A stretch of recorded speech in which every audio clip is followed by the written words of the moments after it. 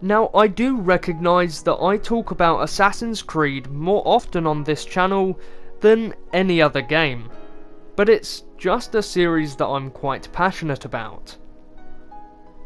During the early days of Assassin's Creed, the movement was somewhat restricted.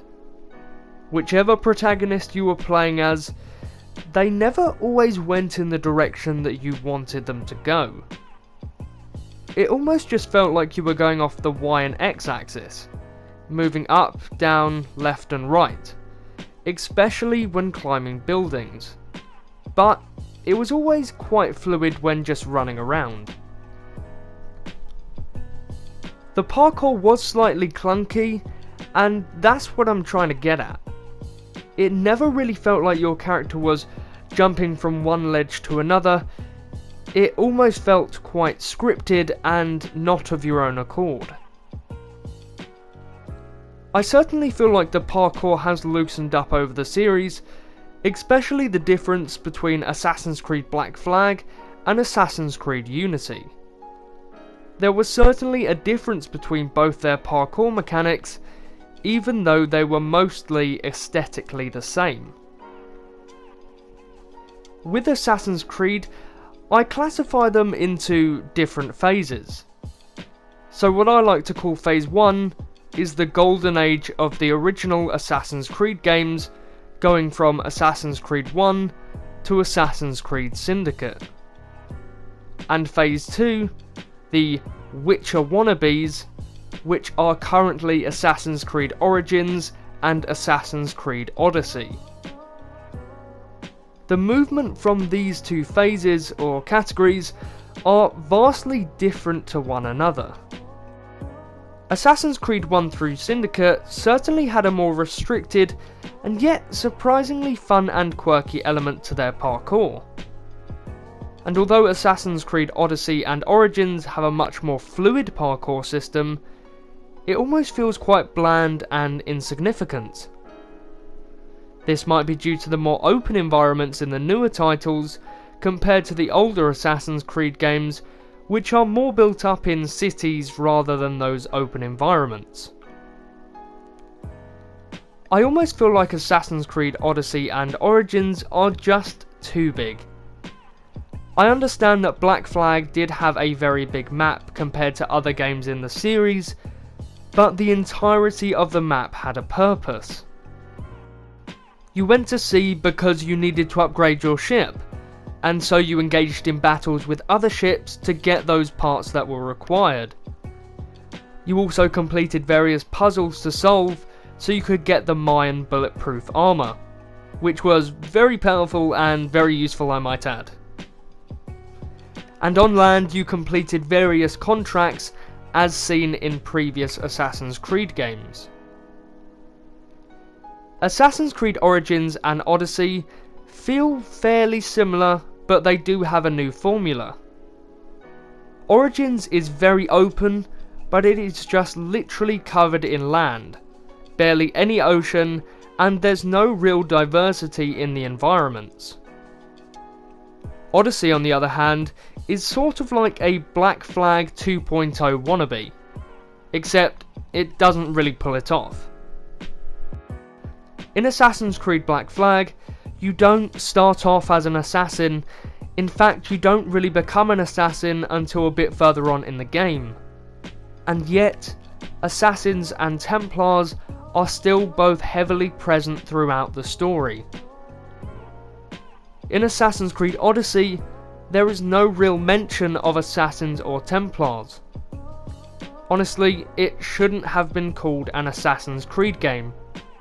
It should have been its own thing, and yet the Assassin's Creed name was placed on the game's case.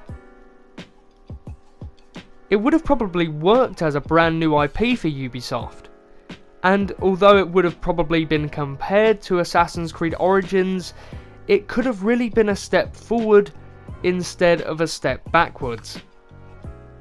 The franchise is called Assassin's Creed for a reason.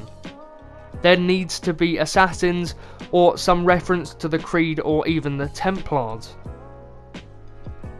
To me, Assassin's Creed Syndicate was the last true Assassin's Creed.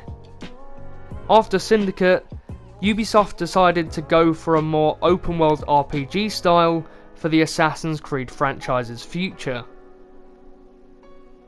I remember when Assassin's Creed Origins was announced, and until Origins was released, I would literally just free roam around both Black Flag, Syndicate and Unity's maps. Not completing any missions or anything like that, just literally free roaming. Which is something that I think Assassin's Creed has lost in its Phase 2 form. When I play these newer games, I don't find free roaming to be fun at all. Cities are few and far between, and when you get to one, the buildings are usually too far apart or at different heights, which breaks the flow of the parkour. And it is a damn shame, because the animation in the newer games looks beautiful. It's just a shame that the open world environment doesn't complement that movement. I think that this is probably one of the biggest differences between the newer and older games. In the newer games, the maps are so big, so you never really see any NPCs outside of the cities. The older games, there were environments full of character and life, because the environments were smaller, so you really felt like it was a thriving city full of real people. Take Assassin's Creed Syndicate for example. There are people in the streets chatting, there are people going into shops, there are people going to pubs, and there are people going into parks. The people in the parks play games, or sit down and have a real conversation on a park bench. These original Assassin's Creed games are not just an empty open world, and then when you get to the cities, there are people. It's just a shame that perhaps the Assassin's Creed franchise is starting to go in that direction. And to conclude, I'm not trying to twist anyone else's views. I just think that perhaps Assassin's Creed has changed in a way that if you put the newer and the older games side by side, they would look like two very different games. And I guess it all just revolves around preference. If you enjoy a more open-ended environment with quests that are placed around the map, then you play the newer Assassin's Creeds. But if you prefer a more enclosed and lived-in experience, then I definitely think you should play the older Assassin's Creeds. Over the years, Assassin's Creed as a franchise has changed quite dramatically. Obviously, there have been innovations that have been good for the series, and innovations that have been bad for the series. Some games have been buggy messes, and others have been absolutely phenomenal in immersing you in the world. So whether you think Assassin's Creed has gone down south, or you think that it's gotten better with the newer iterations, it all just comes down to what you like. And obviously my opinions can't change that, or other people's opinions can't change that. But I think that this video is sort of a brief history on how the franchise has changed over the past few years. Thank you so much for watching this video. If you did enjoy, then subscribe and turn on that notification button so you don't miss another upload from me. So thank you and goodbye.